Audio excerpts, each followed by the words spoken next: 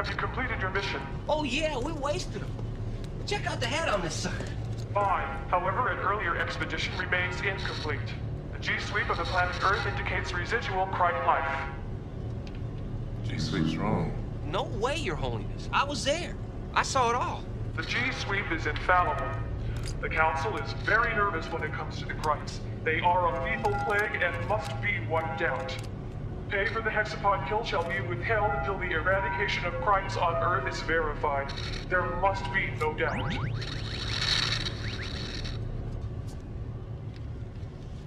this mean we're going back to Earth? Welcome everyone to Two Guys and Some Horror.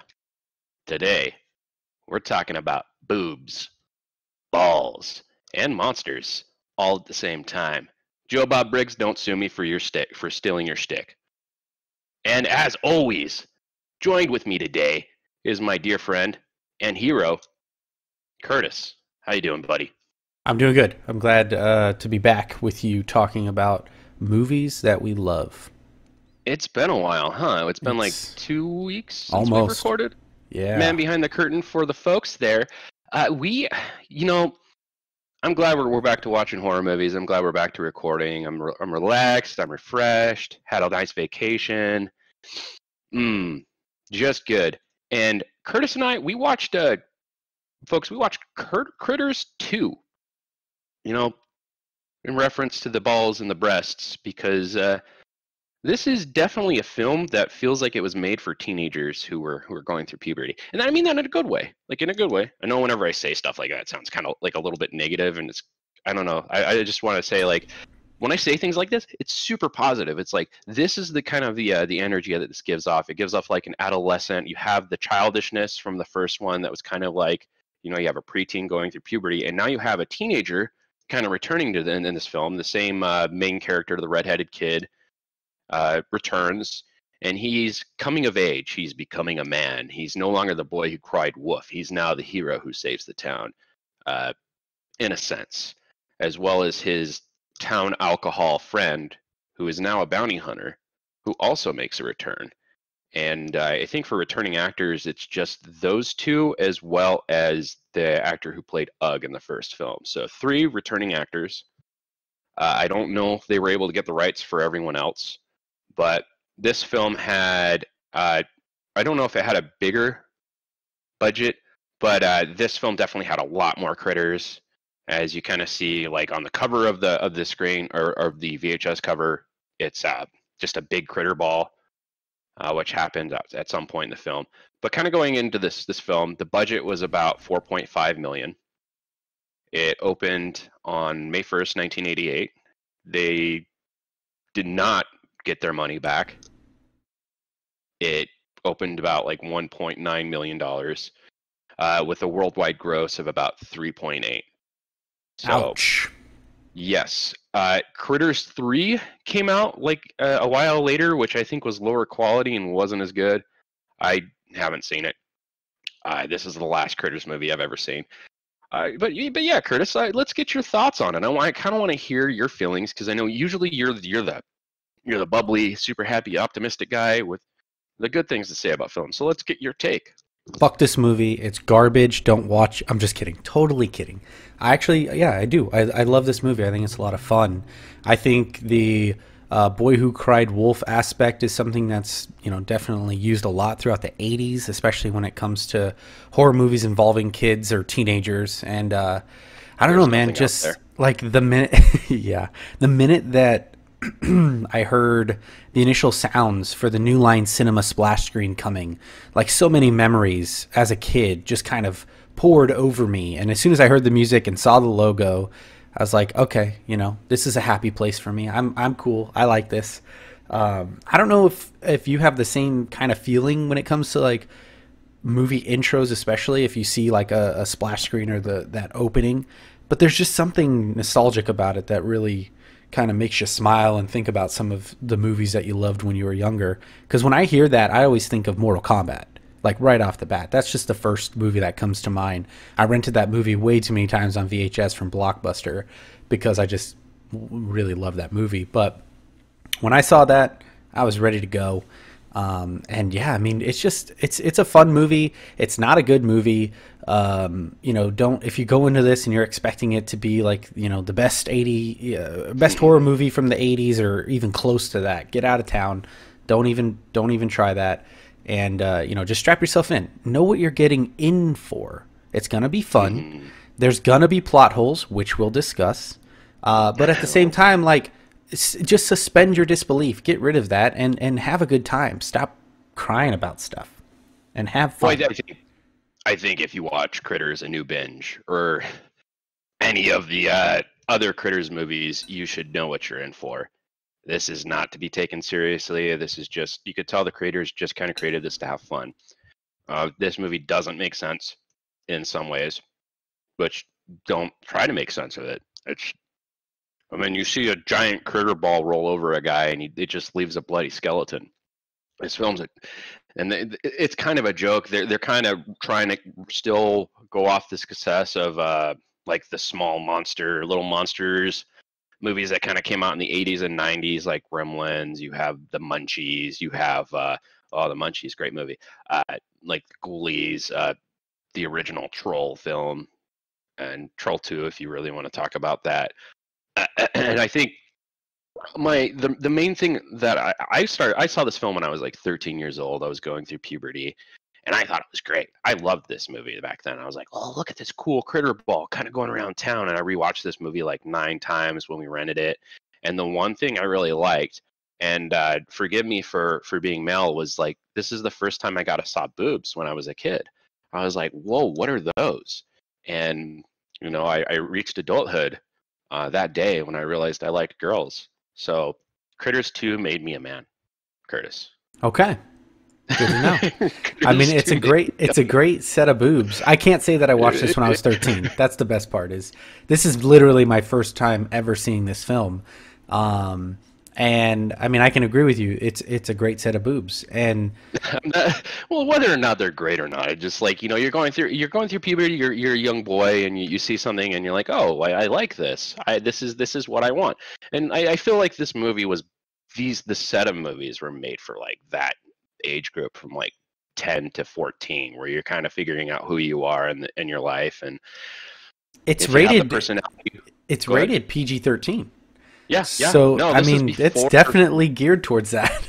This is before the rated R rating was really kind of set on. I think that didn't happen until like 1990. But don't quote me on that. This film like starts out like, we're in this town. This drunk teenage boy who... Oh, hell no. You're not skipping the real intro, are you? Oh, the real intro when they're in space? Yes. Oh, man. Do you want to talk about this one? Yeah, just real quick. Mm-mm. Okay, so the opening is the bounty hunters exterminating a creature on another planet, right? We get to see Charlie again. Right. Charlie's hanging out with the bounty hunters. He's officially now become a part of that team. He feels like he's finally accepted. He hasn't had any booze, so he's no longer the drunk idiot in the village. And he's hanging out with Ugg and Lee. The reason why I really want to talk about this scene is because after they get rid of that creature, Charlie goes to put it in the freeze bay.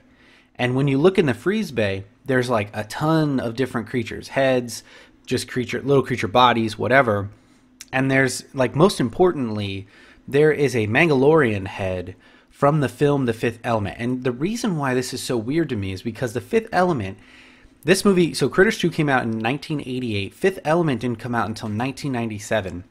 Right. How that is even... Almost 10 years. Yeah, how that's even possible or what... I don't know who's involved there. I don't know the link. But somehow the Mandalorian head shows up here. It's crazy. I just think it's the same studio, and they're like, we already have this, let's just reuse it. I don't think there's any there might be a tie-in for whoever designed it, but honestly, what studio did The Fifth Element versus what studio did Critters 2? And like, this is a theory I have, I'm just pulling this out of my ass, but that might make sense. But yeah, it is an interesting kind of thing to look into.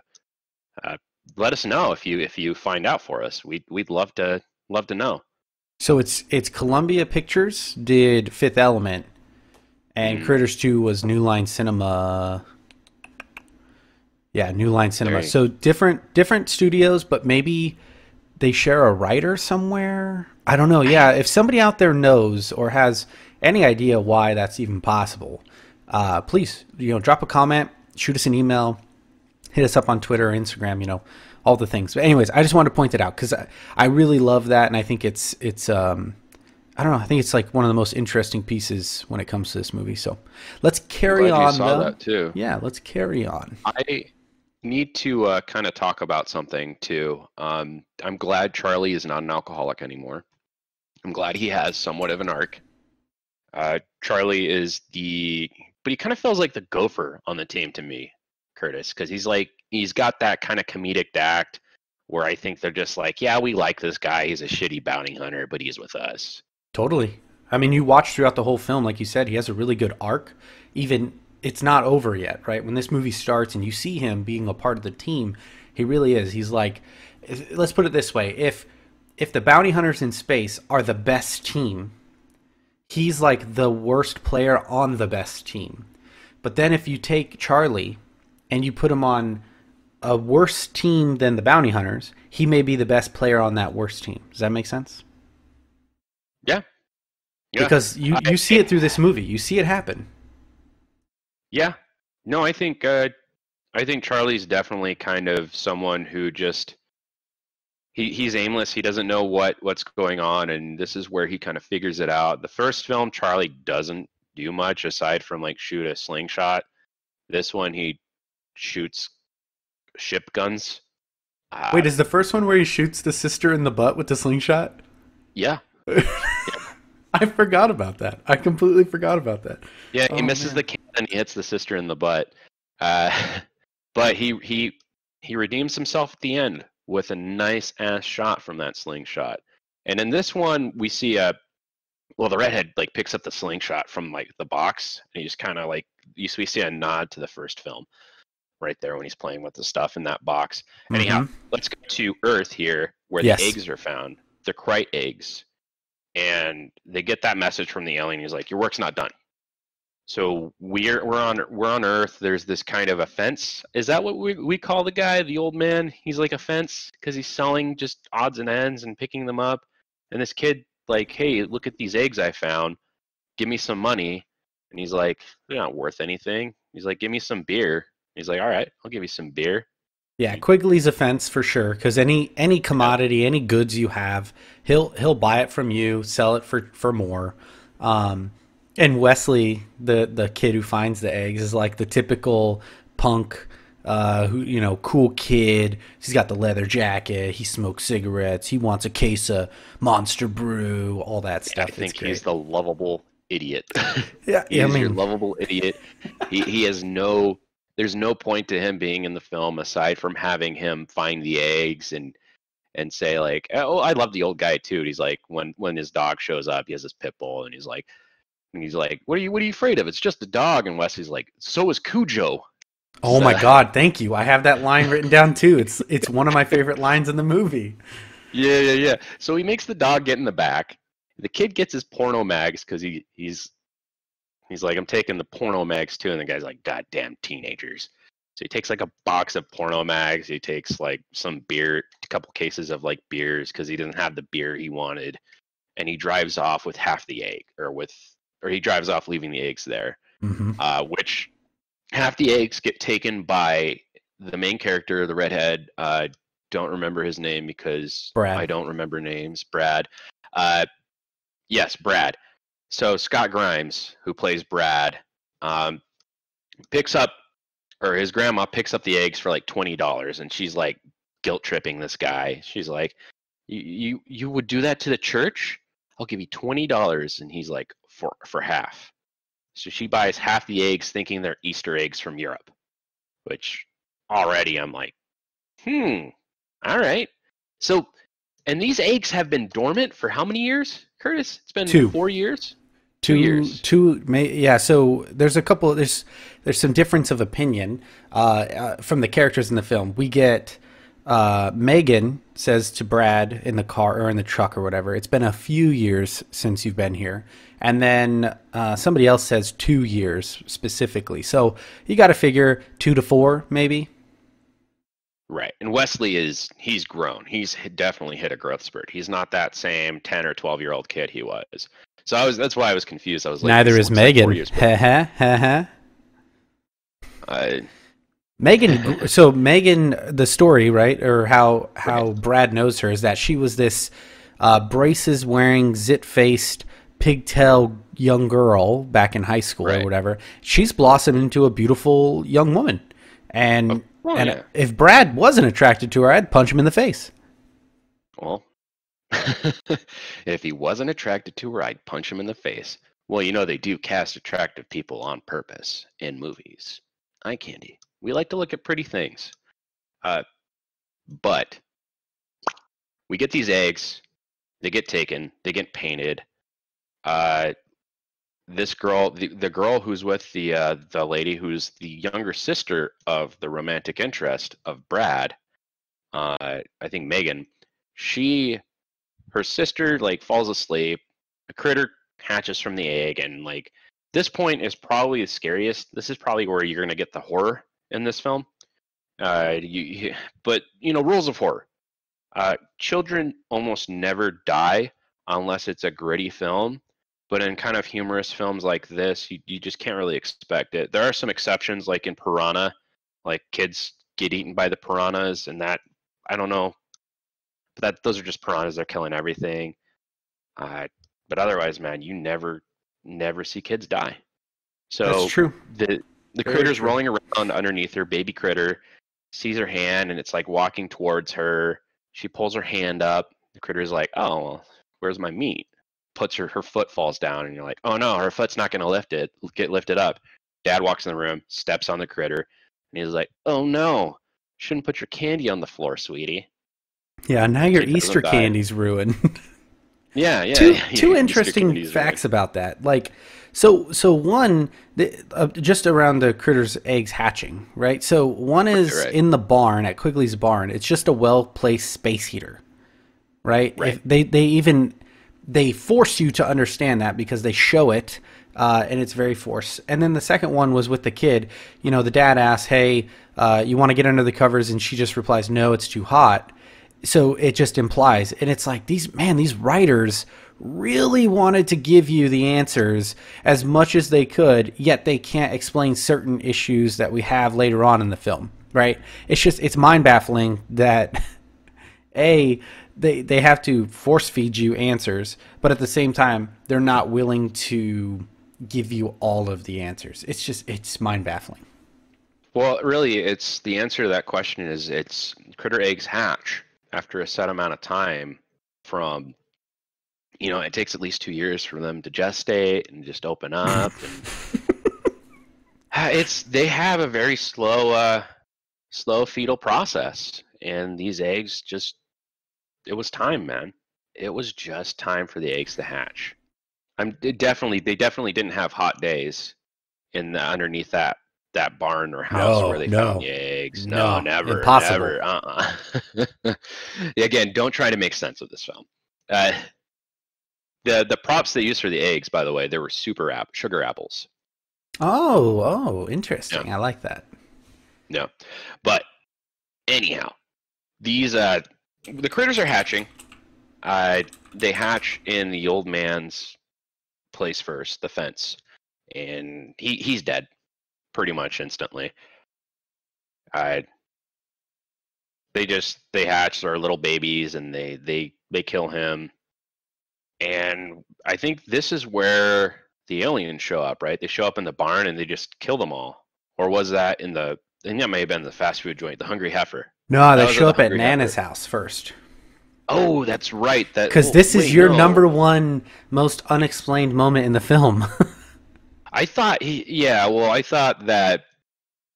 Well, they do show up at the Hungry Heifer at some point, but yeah. You're right. After Nana's house, yep. I watched this last night, and the order of events are always jumbled in my ADHD No. brain. Let me help you out. It's fine. So Brad and Megan run across the Lynn Shay, Sal, the reporter chick, and she's like, "I saw this." The love of my life. Let's give you that moment. Here you go. So tell us more about Lynn Shay. I just think she's a great actress, and I respect her. Perfect. And I think I would like to hang out with her, drink some tea, and ask her about her life. She's And had she would a probably tell me about her huge life. career, man. A huge Massive career. career, very busy, still very active. She was born in 1943, I think, off the top of my head, and she's been acting for years and years and years.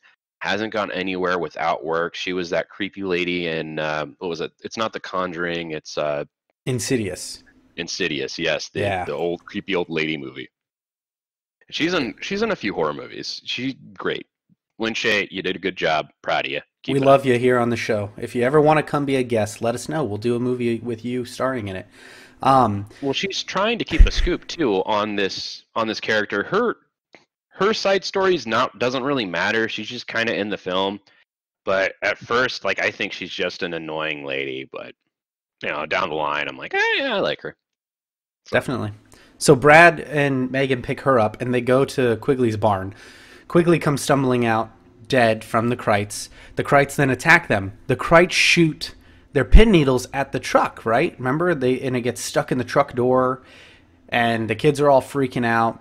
And this is one of the things I think we want to put a pin on. Ooh, that's funny. Porcupine prick. But we want to put a pin on it later because there's some unexplainable things that, remember, we're not going to overthink it, but we just want to point it out for plot hole problems. well, yeah. So, you're right. The critters. So, we're at the church, I think, where people are aware that the critters exist Mm-hmm. because they hatch, like they hide these Easter eggs. They're all painted up. Great painting job, by the way, Nana. And this Easter bunny who looks drunk is hopping around, and I think he was like about to pee because he unzips his fly, and he's like, "Damn kids, I hate being the Easter bunny. I'm a bad character. I'm gonna die right here." And you see like 3 dust balls flying in his crotch, and then he's just like, blah, blah, blah, blah, blah. It's like flailing around, and like the critters jump out, and you just see his dead body on the ground, and everybody's screaming.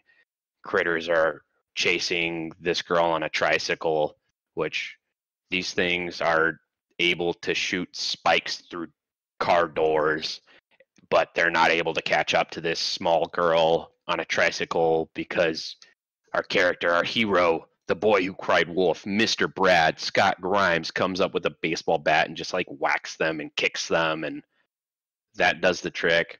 So this is a lot of scenes that you're bringing together, and I'm digging what you got going on here. This is great. I'm telling you right now, these things make no sense. Like they are so nothing they do makes sense because they have when they shoot people in the neck, like the spike kind of like pierces, but not very far. But when they shoot in the doors, it just goes halfway through car doors, and then I don't know. I'm not able to catch a small That's the girl, point I was trying to get to. No, there are a bunch of like little things and events, and like this whole process of the mayhem. You go to the Hungry Heifer, and the critters are in there eating hamburgers, and I don't know, man. Like one of the guy Lee transforms into this Playboy model, and her boobs pop out, and she's like, "Kill Kreitz," which is the line that my favorite line in the film. And when they get to the Hungry. What's crazy about that too is Lee likes to change a lot, right? And they explain it in the beginning how he's looking for the right body. He can't live in the wrong body, all that stuff. But he wants to change into Charlie when they land, and Charlie finds the Playboy that happened to fall off of Wesley's Jeep as he was driving by. There's your connection there. And as he opens it up to the centerfold, Lee, he basically shows Lee that instead of Lee transforming into Charlie, he transforms into the centerfold, which is, to me, just bonkers. I love it. It's a great idea. But then later on, he tries to turn into Nightmare on Elm Street.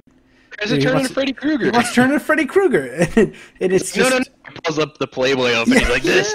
Yeah, that's what I want. I want, no, fuck, man. I want Freddy Krueger on my side. What are you doing? And they have the rights because it's a New Line Cinema film. They could have done it. Instead... just getting Mr. John England to come in and do it. Yeah. Probably be a lot of money, so that they're like, this is funny. But it just sucks because shortly after that, Lee gets killed. She gets ambushed and killed. If she had been Freddy, she wouldn't have died. Lee wouldn't have died. And, no, I agree. It's very unfortunate. Charlie got Lee killed, that son of a bitch. Well, Lee's a very one-dimensional character, to be frank. Lee just says kill Kreitz, kill more Kreitz. Lee just wants to kill Kreitz. Bug is the one who makes sense, who talks, who gives us what is the word? He kind of explains things. He's the one who gives us the storyline. And before this, when they're at the Hungry Heifer, one of my favorite actors, and I don't know why, is Eddie Deason. He did the voice for Mandark in Dexter's Laboratory. He was in a lot of. He's like the typical nerd character. Every time he's in a film, anytime he's in anything, anytime he does a voice, it's almost always a nerd, and that's because of his voice. He sounds like this. Yeah, he's also in Grease. Eddie Deason. Grease too. Yeah. Oh, he's in both. Yeah. He's the main nerd in Grease. That's why I recognized his voice instantly. Yeah, so he's the manager at the Hungry Heifer, which gets attacked by critters. Our bounty hunters come in. Our Playboy model looks at him, and she's like, yeah, I'm going to turn into this guy. Takes his glasses, puts them on. Kill more Kreitz! Walks away. Best role he's ever played was a bounty hunter, Eddie Deason. Cross-dressing bounty hunter, which I think it's even better. It's so much more comical, and it just, oh god, that scene is so funny. Is it cross-dressing though? Because that outfit was originally for a man, and then it just turned into like her boobs just pierced right through it because you know that's what. And then it's a thong. It's a G-string. It's a G-string. Oh man, you're right. Yeah. I mean, you only see the front of it when Eddie Deason's in it, but at the end of the day, I assume that it's still the shape of a woman's outfit. The whole time it was the shape of a woman's outfit. Yeah, this is how they dress, man. They want to feel comfortable. They want to feel sexy. Honestly, it's very breezy. No, there's no judgment. I'm commending. I like the fact that he's still wearing it. Thank you, Eddie Deason. I'll see you later. I'm a little sad that Eddie Deason wasn't like more present in this film, like killing Kreitz, but good job. Funny moment. Yeah, he didn't get to live out long enough. Live in that body long enough. That was true. Lee's death was kind of unceremonious. She kind of walked down and she's like, kill Kreitz, and then we see the Kreitz just jump her and she's gone. Like this badass bounty hunter who's been on hundreds or maybe thousands of missions to kill these aliens from different areas. They've captured Kreitz before. They've killed a lot of Kreitz, and she goes in alone and just dies. It is kind of weird. I wonder if the actress who played her, if her contract hours, billable hours were up, or I don't know, because it does feel very unceremonious and very rushed. What?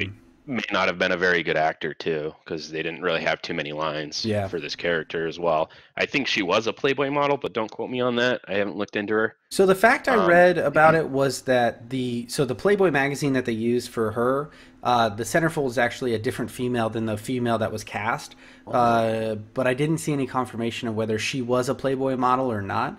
But this film is one of the only films that is listed under Playboy Entertainment Company or something like that, which is really interesting because if it says that, then my assumption would she be had to have been, right?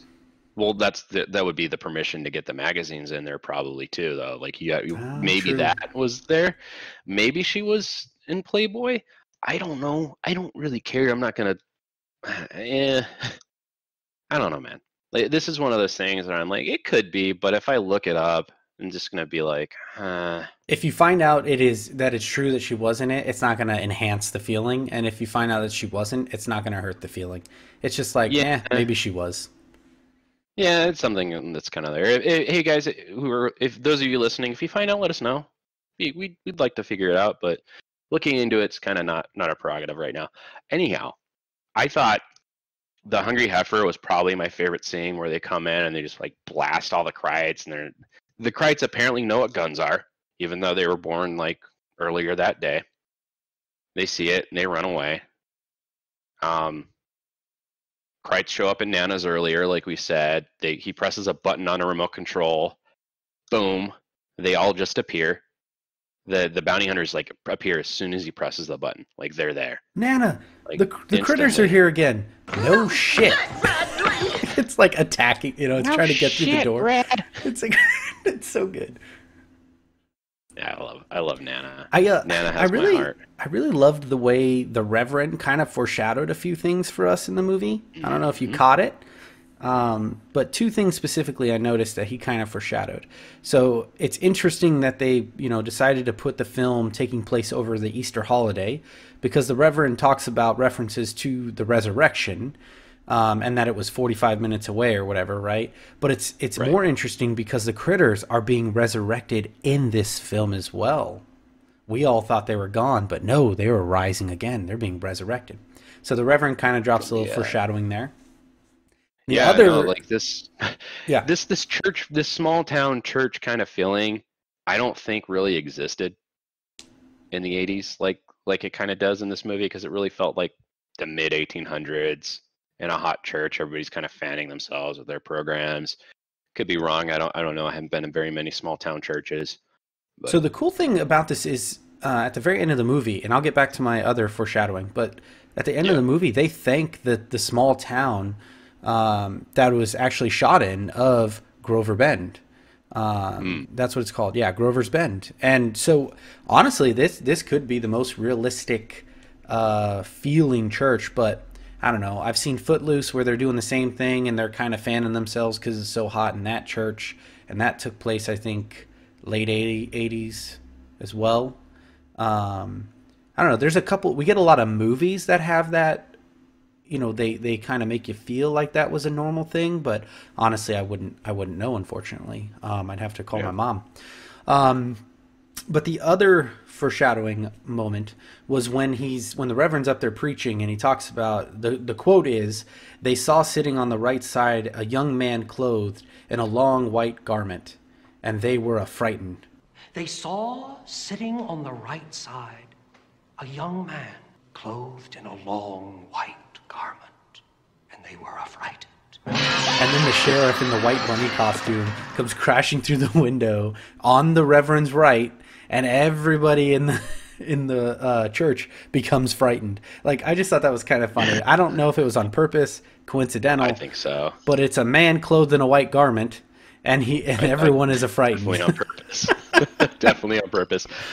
Let's talk about the sheriff then, because this Sure is thing. the guy in the Easter Bunny suit who hates kids is the current sheriff. He's dead. The old sheriff was voted out, lives in a trailer, and just drinks now because they voted him out after he found the critters and nobody believed him and they think he's crazy or whatever. Anyhow, his story is the story of redemption as well.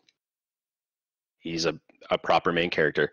But what did you think, man, like about this guy? Because they kind of make him the mentor to Brad in this film for some reason, especially at the end where he's like, "Kiss the girl, let's go."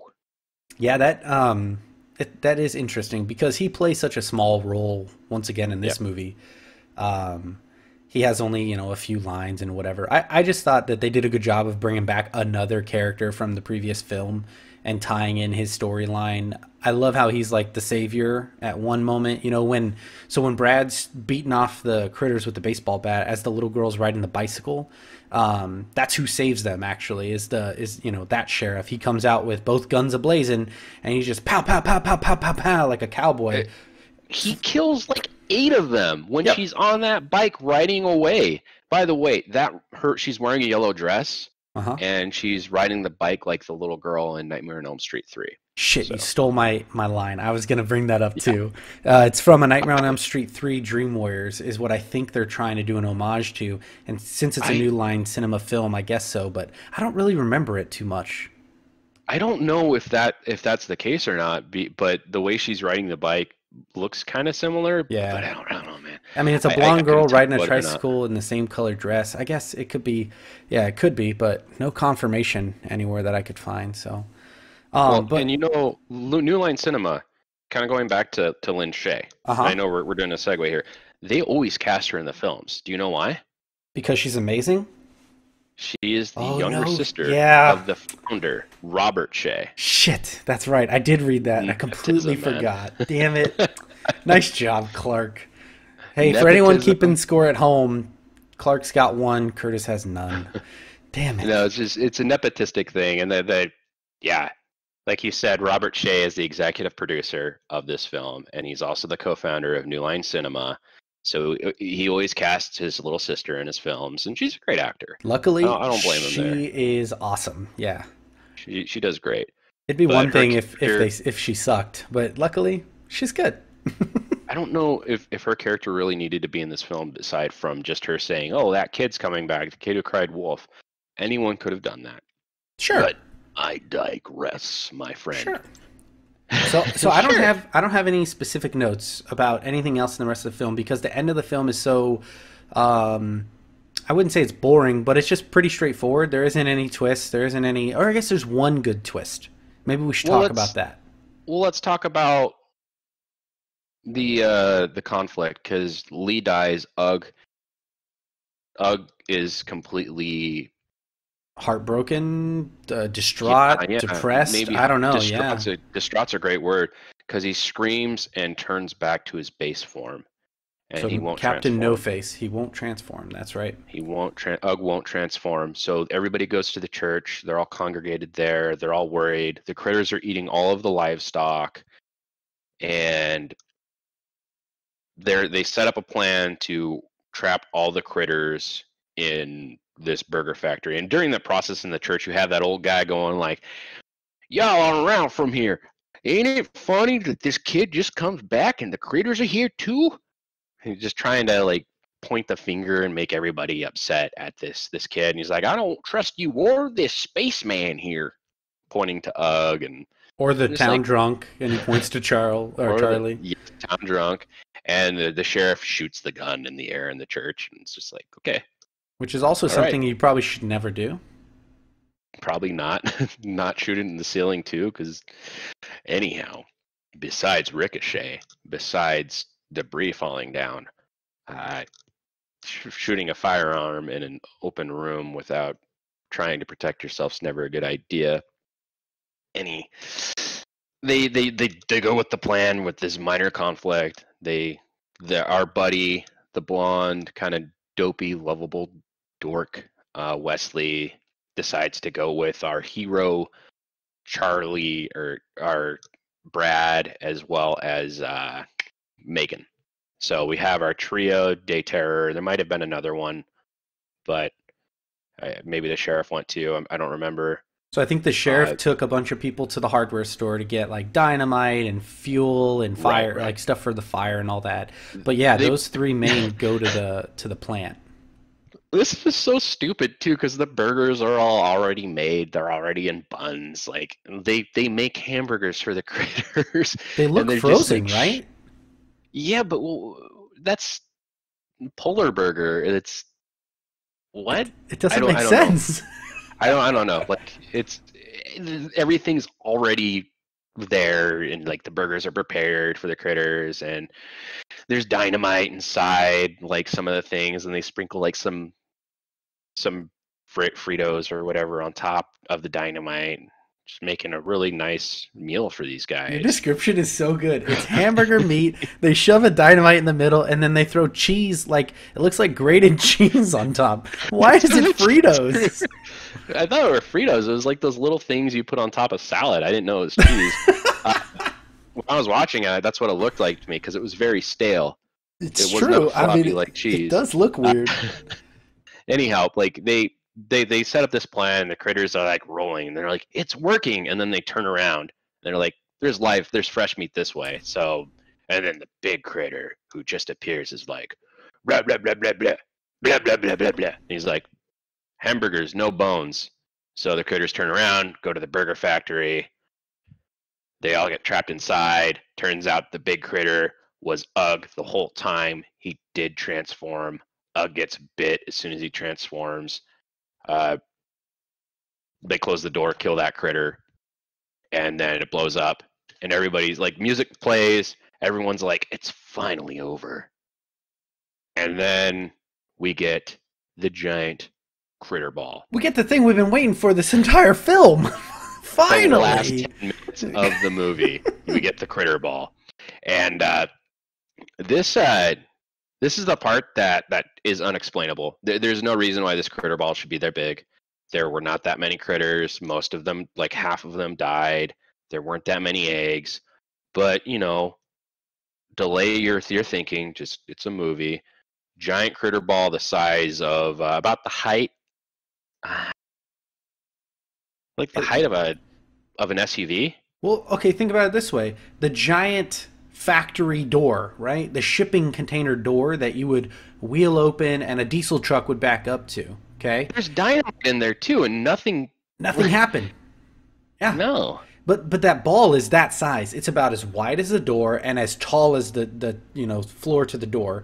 I mean, that thing is massive. There's just is it hollow in the middle?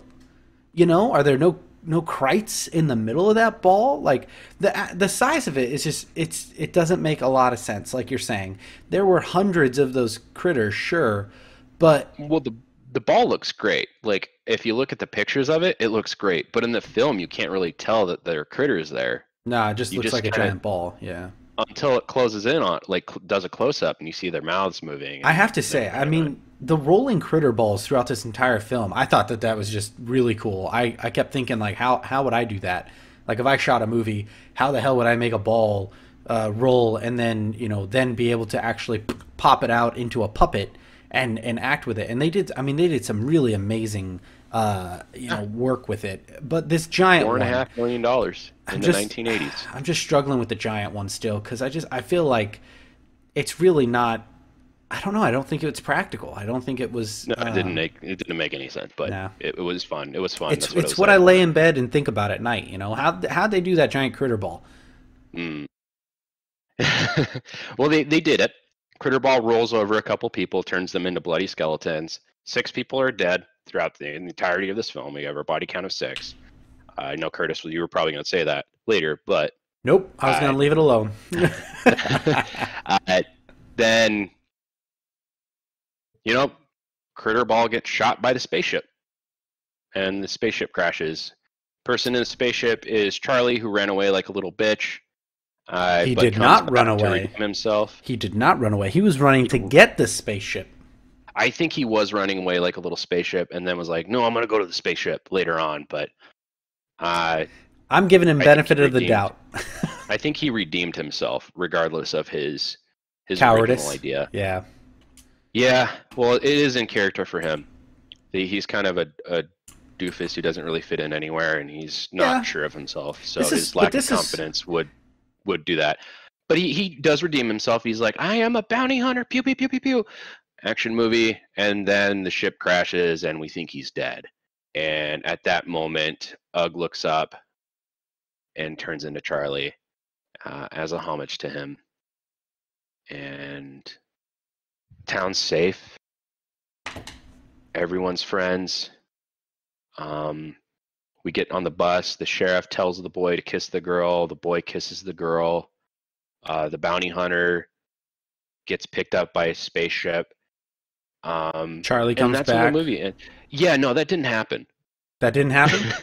No, it shouldn't. Yeah, it did happen. I'm so mad that it did, though, because having the bounty hunter turn into Charlie, having Charlie come back after just really weakens the blow.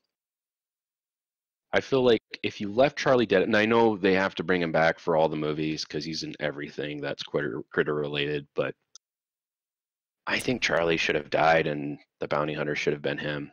Yeah, I'm curious After- how they move forward with it because Ugg doesn't change back. Ugg stays as Charlie. Right? I mean, he is calling himself Charlie now. When Bradley says Ugg, and he goes, "No, Charlie." And then Charlie does show back up. He parachuted out or whatever bullshit, right? Can you help me get this parachute? Can you help me off? get his parachute off? Never mind, I got it. Like all that. Yeah, okay, fine, whatever. You want to bring Charlie back, I get it. But like in Critters 3, are we back on Earth? I haven't seen it. So are we back on Earth? Is it Charlie or is it Charlie Ugg? And that's how Don Opper keeps, his Critters credits going. I don't know, but guess what? We'll probably find out on the show eventually because Critters 3 is going to have to go on the list now. I don't think this movie stops me from wanting to watch more of the franchise. I think if anything, I just want to keep going with the franchise and see when does it get bad? When do these movies really turn for the worst? Because, I mean, Shudder picked them up and they have the new binge and it's like a TV show or whatever. So I watched clearly, like 10 minutes. yeah, clearly there's a fan base for the Krites, out there. So I'm curious. I want to see what comes of it. I mean, Shudder needed originals, and Critters was there, and they got a little bit of a budget, and they made the show, and it's fun. I guess they're just there to have fun and make goofy jokes, and that's what Critters is now. It's not meant to be taken seriously. And oh boy, does Shudder have some of the best originals around. I mean, they've got a lot of great stuff that we've been watching lately. So, yeah. Anyways, I love the movie. Joe, that's my final thoughts. Pigs is Shudder. Yeah, no, it was a good film. The one thing that, like I said, didn't make sense and will never make sense is how big the ball is. If I don't know what to say other than I give this movie if you want to have a fun time, just have something on in the background. This is a good film to have. Warning: there are boobs. But you're watching a PG-13 horror movie with blood and people getting devoured, so just kind of expect them. Yeah, great film. I kind of want to. I think I did fun facts and trivia throughout this. All right, there are a couple things I want to talk about though, like with the goofs. Okay. So in the when they're rolling around in the giant ball to the polar iceberg, or when they're rolling together in the polar iceberger, you can tell that they're connected by wires. Okay. Being pulled, and so whenever they roll, you see wires pulling them around. Gotcha. And during the close-up shot, remember when we see the dead sheriff in the Easter Bunny suit? You can clearly see the zipper is up, despite the critters jumping in his crotch. Yeah, because the zipper was down previously. Yeah. Yeah. Because he makes that comment. He's like, "That's great. We're going to give these kids a new education. My Willy hammer or something," he says, is going to be hanging out, and he can't figure out how to close it back up. It just drives me nuts. That whole setup was, yikes. Yeah, I thought he was trying to pee. Honestly, who knows? I'm glad to know he wasn't just going to pee on a church plant. So when Lee is kind of transforming, also. The model, he turns from the model in the Hungry Heifer Manager. The glasses do not materialize, even though the restaurant manager is wearing the glasses. That's kind of weird. Yeah, that's true, especially because when he turned into the Playboy model, the staple from the magazine came over with him, right? So he had the staple on his, she pulls it off. Yeah, so the fact that the glasses, the continuity there wasn't really good. That's a good catch. Yeah, but I don't know. Maybe the staple was already there and she just took it off, but who can tell? Otherwise, I give this movie watch it. Why not? Have fun. Put it on. Good film. You can't stream it anywhere for free right now. To my knowledge, I bought the movie for like $6 off Amazon, but good flick. I rented it Curtis, from Amazon as well. $3. I'll probably watch this again.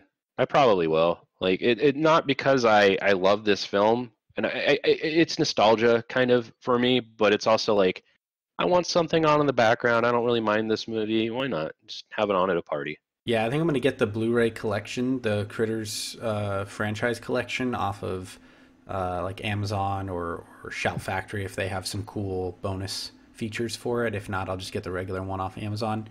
But I want to get, if I buy Critters, I'm going to buy like the set. You know what I mean? Like I don't want to one piece buy. That'll bug me. You know my head. You know how I work.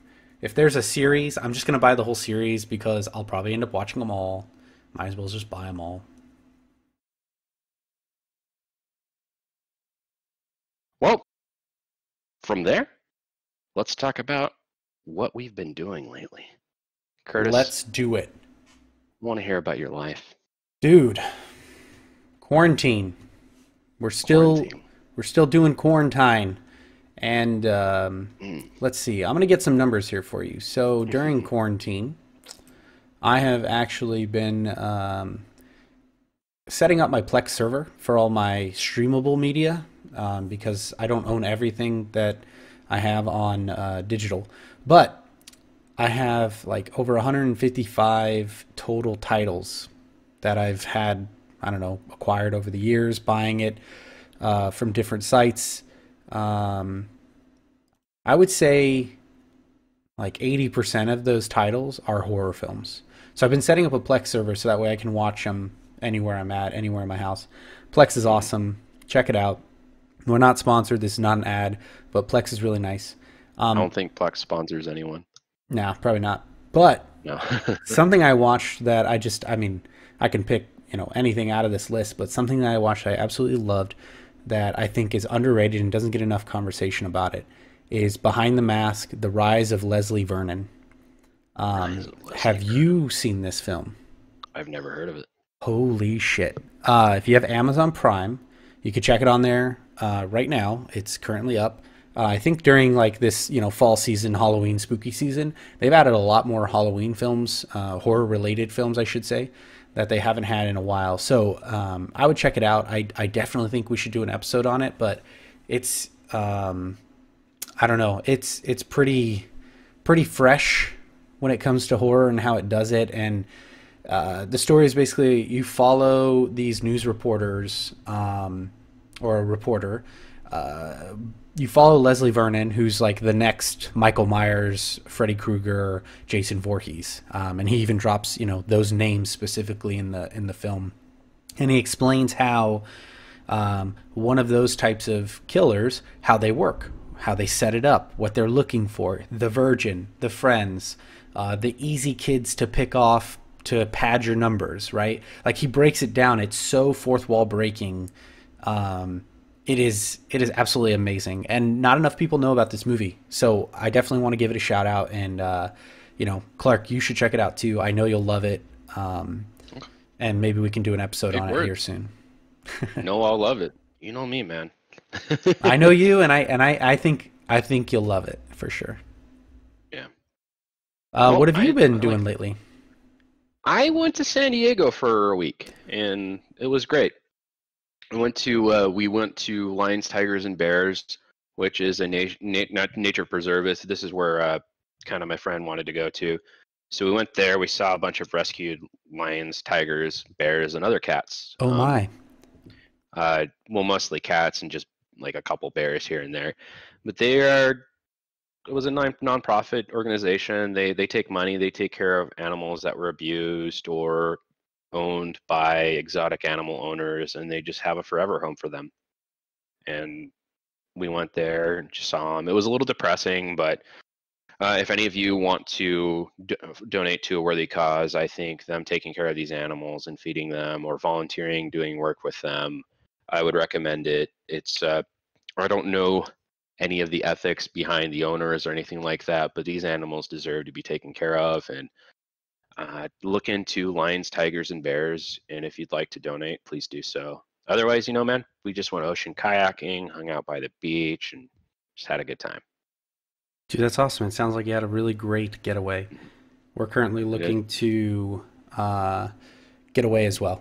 Get away from the heat a little bit, get out of the house, get an Airbnb, maybe a cabin or something up north, and get to some cooler weather. So there's plenty to do outdoors, low risk. Mm-hmm. If you feel uncomfortable and want to wear a mask all the time, feel free to do so. Nobody will judge you. If they do, they're not cool. But yeah, otherwise, man, I think that's it for the show. Other than just us plugging our social media, which is on Instagram and Twitter, is the number 2 Guys Horror Pod. Check us out. Again, that is the number 2 horror guy, 2 Guys Horror Pod. And if you want to reach out to us on Gmail, the email address is 2guysandsamehorror@gmail.com. And that is all spelled out, 2 Guys and Some Horror, TWO. And also, we have all of our episodes are now up on YouTube mostly. I see that Curtis has been very diligent in getting all that pushed up. And good on us. Like, by the subscribe. By the time this episode drops, it'll be all up on YouTube, every single episode. Yeah, no, it's all there. Like we're up to date now, and that's great. So great work, man. I appreciate that. And I ring that bell, subscribe, leave a comment, tell us how much you love Curtis's lovely voice. And if you know what, here's a call out. So just to, this is something I just came up with, but here's what I want to see if we can do. So there's 2 episodes specifically. Episode 24 the John Carpenter's Vampires episode, and episode 40, Scream. Both of those feature a guest by the name of Mimic the Idiot. If everybody who listens to our show, if you could go to YouTube and drop a like on that video and maybe come up with one reason why they think Mimic is a great guest, please do it. He dropped 2 comments on his videos saying, wow, the guest on this one really stunk, and then can't believe this guest got invited back. I'm so mad at how negative he is on himself. And Mimic, if you're listening to this episode, you gotta fucking stop that. You're a great guy and people like you. He knows. He likes, part of his shtick is self-deprecation. But what I want to do is let's rival that, okay, fans? Let's do something a little different. Let's try and go out there and you know, like his videos, tell him how awesome he is, and let's see if we can counteract his negativity with insane amounts of positivity. Okay, that's my call out. That's my one ask of all of you listeners out there. And you know, to Clark's point, like, thank you guys so much for listening to us. I can't believe we've been doing this for, you know, over a year now. And you know, it is just a passion project. I love horror movies. I watch horror movies all day, every day. And the fact that I get to talk about them with Clark and then share that with all of you is just something that I really enjoy doing each and every week. So thank you, Clark, for doing this with me, and thank you, listeners, for checking us out. Thank you for being Curtis. And everyone else, love you. Bye-bye. Bye.